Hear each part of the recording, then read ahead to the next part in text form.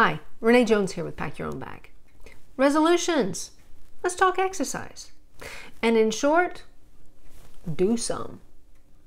Even a little is helpful.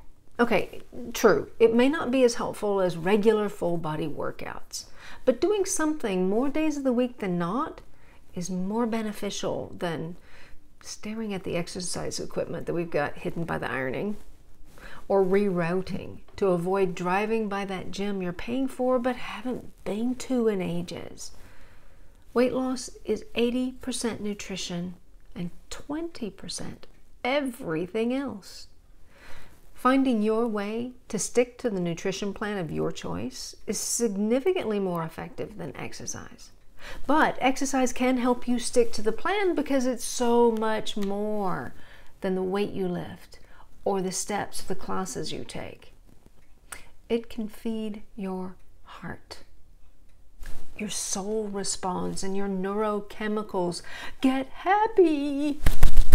Yes, they do. It can give you space to see what your body can do rather than punishing yourself for what you ate or plan to eat afterwards. Do you see? So, how do we do that? Find a way to make it enjoyable and practical. Make it fit you.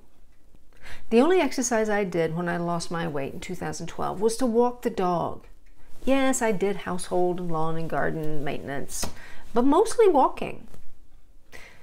When audiobooks and podcasts came along, I discovered I could walk for a long time without getting bored or tired. I didn't realize I liked listening to books, and that opened up a whole new way to motivate myself. Our local police have a dog walker watch, and that allows me to contribute while I'm out on dawn patrol. Maybe move a dozen bricks that fell off a trailer onto the street, or find hunks of metal that could puncture a tire or crack a windscreen.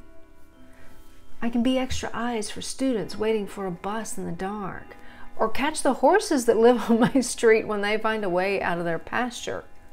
Happens once in a while. Amazing what can happen on a 1-mile stretch of busy road before daylight, and I get to help my neighbors. That's kind of motivating. And yes, some of us thrive on accountability, so build that into your plan. I'm still doing the 10-minute strength training 4 days a week. I'm on to week 3 now. Slowly building my strength a little. Find what works for you. See what your body can do. All the best.